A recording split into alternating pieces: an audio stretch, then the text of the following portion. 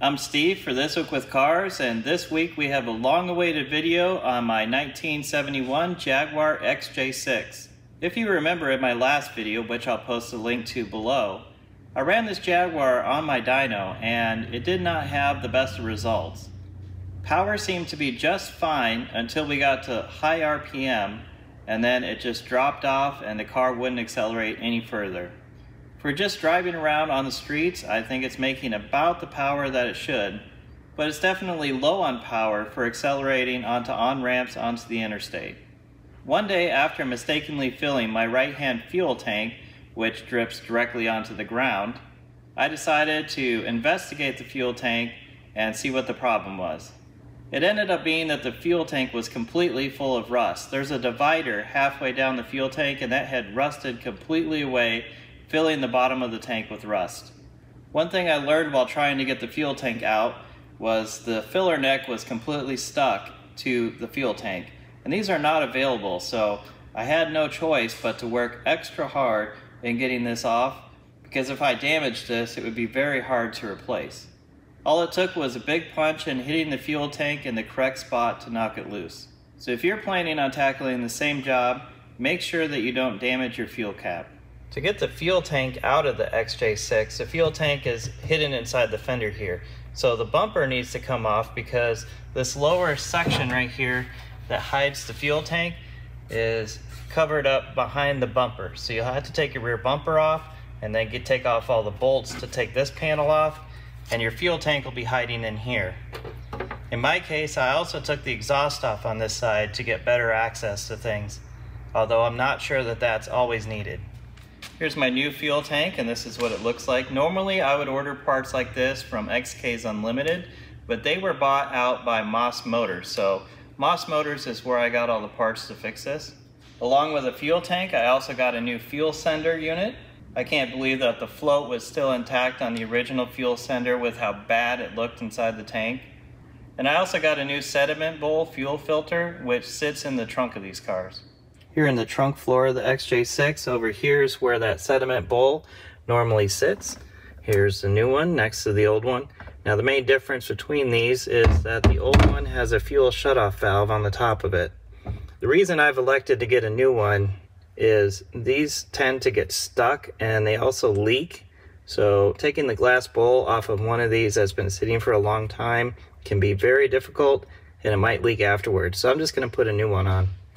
So I need to install the fuel sender, which goes in this hole over here, and it's going to be mounted down there. That's about empty.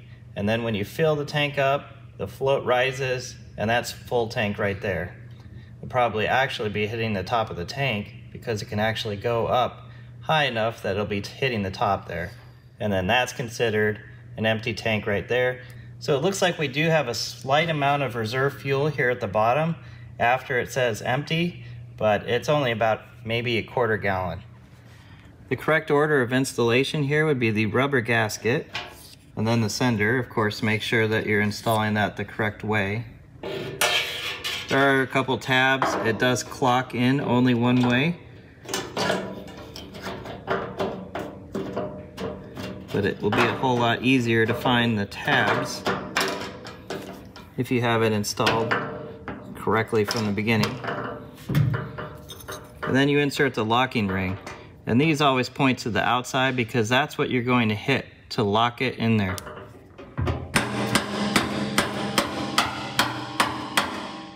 Just a second ago you saw me in a short sleeve shirt, and right now I'm in a sweatshirt. That's because that was actually September of last year, and now it's almost the end of March.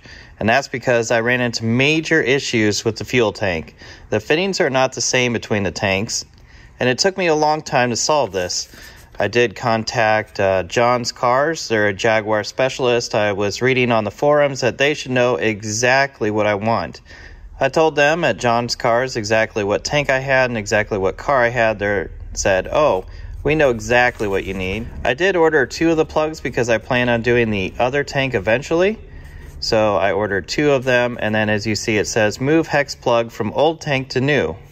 I took my old hex adapter off of the old tank, and it doesn't come anywhere close to fitting into either of these ports. Also, this is the plug that John's Cars billed me, what is it, $40 a piece for. Also useless with this tank. Yeah, this plug does fit into this hole right here, but that would be plugging the hole that I need to draw my fuel from. It did, however, give me a clue to solving this. You can see the part number is CAC2439 special. And if you look up CAC2439, it actually comes up with this part right here. It's a little tiny pipe that was used on the later XJ6s. And this pipe should solve my problem. I can install this, then I can put a hose here that runs to my pump. The main problem is these are not made anymore. Nobody has one, and it took me a long time to track one down. I talked to Moss Motors where I got the tank. I talked to Welsh and other distributors in the UK. Nobody could give me anything that adapts to these tanks. I never did figure out what the thread on this plug right here is. What I did is I took some fuel safe sealant and then I cross-threaded this plug in there.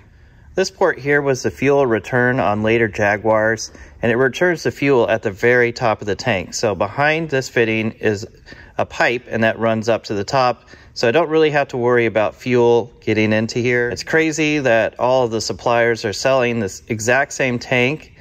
Nobody has the fittings that go into either of the ports, and none of the suppliers can give me any information about the tanks.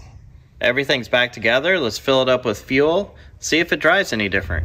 I did add a little bit to the tank before I left, and the car is driving on it. The fuel gauge is reading more than empty right now.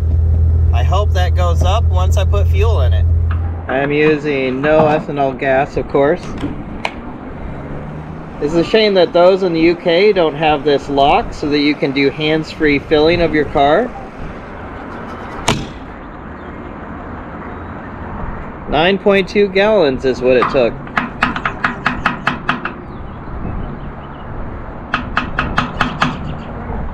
Nothing's leaking onto the ground, so that's good. All the instruments are coming up except for the fuel gauge.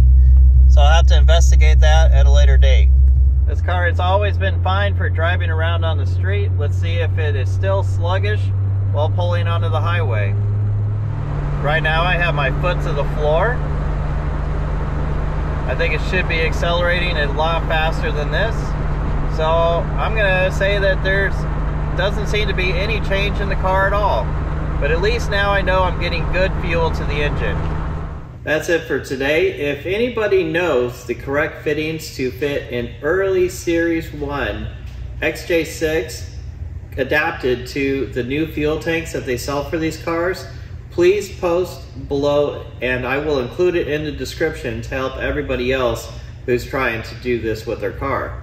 Now that the fuel tank is back in the car and the car is running again, I can continue on with the upgrades that I had planned for this car. So if you want to see more videos like this, comment below and click subscribe.